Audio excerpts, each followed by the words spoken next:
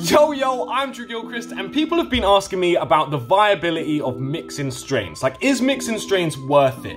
And I wanted to go through that today because I think there's a lot more that goes into this than you might think. I'm gonna talk about the good and the bad. So yeah, before we get into this, quick message from our sponsor of the day, The Goods! Yo, The Goods have some amazing products over on their website. They have these straw nana pens that taste absolutely amazing. I have been loving them. And guys, Marty from The Goods has been streaming on Twitch. He's been doing bear giveaways over there. Definitely follow Marty's Twitch. It'll be linked in a pinned comment down below, along with The Goods website, where you can get 20% off with discount code Drew420. And remember guys, even just clicking on the link for the sponsors, checking them out, really does help. So thank you guys, and let's go on with this video. So there's a few situations where mixing strains can definitely benefit you, but there's also a few situations where it's not gonna go quite so well. So I wanted to talk about the bad first, then talk about the good, and then also I'm gonna mix two strains together and then see how that's coming out as. But the first thing I wanted to talk about here that can definitely go really wrong is the taste. Now, some strains just don't have the terps to complement each other. Find that's a very key factor when mixing strains. Like, imagine if you got some cheese and then mixed it together in a joint with some wedding cake. Like, those two terp profiles, at least in my head, like as I'm thinking about it, wouldn't really mix together too well. Like, you're probably just gonna end up with some janky tasting cheese. Like, the cheese is gonna overpower the wedding cake bears and it's just gonna taste slightly off, and you'd be better off smoking the wedding cake by itself or the cheese by itself, you know? But the taste isn't the only thing that can go bad when mixing strains. One thing that I found can go really wrong is actually the burn. Now, I smoke pure, so I'm trying to make sure I'm always only smoking like the cleanest of bud, like nice and white ash, like, you know, burning proper clean, right? And there's many times when I'll have two different strains and, you know, I think the terps would go together really nicely, and I'm thinking, yeah, I'm gonna mix them together. I get them out, I grind them up, I smoke them, and suddenly it's smoking like almost black ash, like it's not burning nice, like it's got bare bits in it and it's not good. But I've got these two strains and both of them were clean, like both of them were pure white ash. How come when I've mixed them together, suddenly it's burning jank? And this has happened to me a fair few times. Like, it's not just been like a one-off, it's happened quite a few times. And the only thing that I can really think of that would be causing this is the moisture levels between the two buds. Because you can have both of them burning super nice and clean, but then have them be at like completely different moisture levels. So like, you know, there's slightly more moisture in one than the other. Then you mix them together, and that like moisture difference throughout the bud could then cause an inconsistent burn, which then kind of messes up the taste, like causes the like little bits of black in the ash and stuff, and just doesn't go down too well. So sometimes you could be thinking, damn, I'm gonna have the best mix in the world, and you mix them together, and then just in the way that it burns, it just isn't a nice experience anymore. It's actually so annoying. I wanna know, do you guys have this happen to you ever? Because it's happened to me quite a few times. Right, enough with the bad, I wanna talk about the good. Now, I've actually got some London pound cake and some banana runts, and I've mixed these two together in a J, so we're gonna spark up this and see what it's like. Hopefully it's a good mix. I'm hoping so. But you know how I said that the taste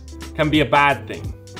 Well, the taste can also be a really good thing. Like, sometimes you can have two strains that really complement each other. Like, let's say for example you had a cookies and an OG strain. Like, those two tastes are gonna come together amazing. And sometimes when you mix these two things together, it creates a taste that is so much better than both of them individually. Like, I've had times where I've had strains that complement each other, and then I've just not smoked them individually. I've mixed them every single joint until I run out of both of them. But like I said, to get that, you have to make sure that these two strains complement each other mad. And also at the same time, you kind of have to get lucky and make sure that like the two buds, you know, have the same moisture level and don't start burning jank when you mix them together. Oh, that is tasting amazing. That's like pure gas. That is the mix that we wanted. That's what I'm saying. Like, wow, these two taste together, mad. That is coming out great. Yeah, that is mad. Burning super nice as a mix, taste banging. This is what I'm talking about when I say a good complementary mix. Oh my God. But right, okay, you know how I also said that the burn can be a bad thing? Well, sometimes it can actually be the complete opposite of that. Because sometimes, you know, you could get some bud and it's not burning quite so clean as you'd want it. You know, it's not like this pure white ash. There's like a little bits of bits in it, like, you know, and it's tasting not quite as good as it could.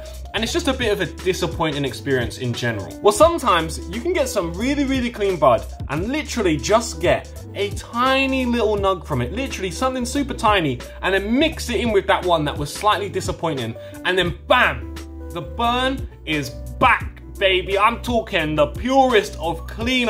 Suddenly the taste is coming out mad. Because sometimes you can have a not quite so clean bud, mix it with a clean one, and then bam, it's coming out super clean. That mix makes it suddenly burn banging. Like, sometimes that is a lifesaver. Like, that can be the difference between throwing away your bud or keeping it. I've had that happen to me many times, where you pick up a bunch of different strains, one of them's not quite so good, you don't really want to smoke it, it's not like good enough to smoke by itself, but then you mix it with something else and it makes it totally smokable and even an enjoyable experience. But it doesn't work all the time, as for the reasons that I stated earlier. But when it does, oh my god, it's perfect. Yo, I just wanted to put this bit in here because somehow in this video I didn't mention the effects, and I think it's mainly because whenever I'm mixing two different strains, I usually have weed that has like the same effects anyway. Like, I'm not usually gonna buy something that has crazy different effects than what I look for in the first place. So I've never really had an experience where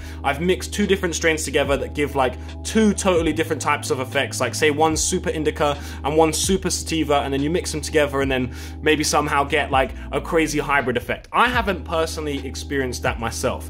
So I wanted to ask you guys whether that is a thing, because I'm not too sure, because it literally wasn't something that came into my mind when filming this, because I've never really experienced it. Or maybe I have, but I haven't really taken notice of it. So let me know, does mixing strains like two different effects end up combining to make like one effect, or can you feel one and the other? How does that really work?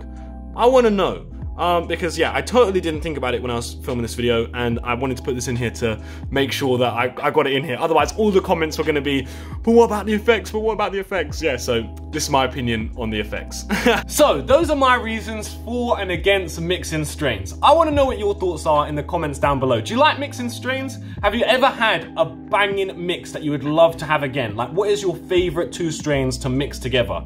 I want to know. Let me know your thoughts in the comments down below. Yo, people, if you like this video, make sure to hit the like button and hit the subscribe button down there. That way you can actually see whenever I upload a new video, and hit the notification bell, because seriously, I'm not going to be on your home pages forever. Like, we've seen a couple videos now just not hit home pages at all. So yeah, make sure you hit that notification bell. And I'm going to be live streaming later on today at 9 PM on Twitch. The link for that will be in the pinned comment down below. I don't play games on Twitch. I literally just chill, smoke up, and I answer your guys' questions. So hopefully I'll see you there at 9 o'clock.